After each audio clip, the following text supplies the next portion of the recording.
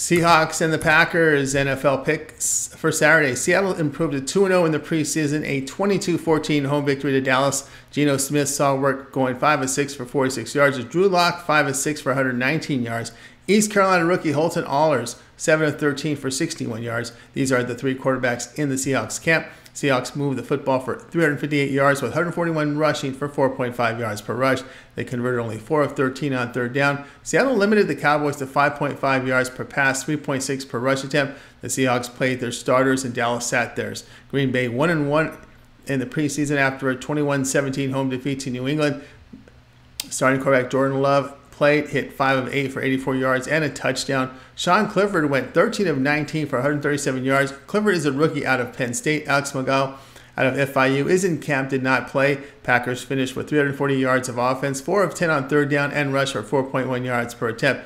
They limited New England's offense to just 245 yards. Starter Justin Fields sat. His backups all saw work. Nathan Peterman 10 of 18 for 115 yards and a touchdown. Tyler Baggett, the rookie out of Shepherd, was 9 of 10 for 76 yards. P.J. Walker 1 of 4 for 6 yards.